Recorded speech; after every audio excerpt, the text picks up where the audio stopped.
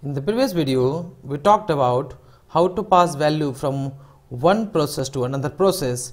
Now in this video, we will talk about what is business object. What is business object? Business object is a diagram which is different from the process diagram, that is nothing but an interface to the application.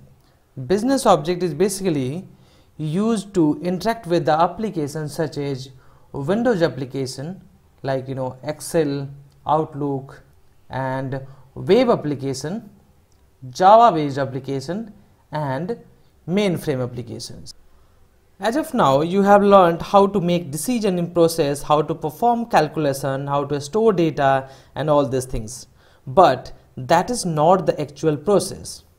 Actual process starts when we interact with any application and perform some tasks like launch application, login into application, click on any specific button or any elements, or download reports, something like that, log out from that application. So these are the tasks that we perform in the business objects, and these tasks are called action in business objects.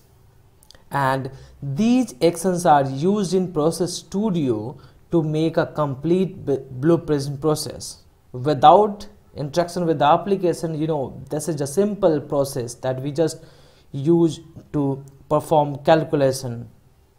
Now in the next video, we will discuss about what is Object Studio and how to create a simple object.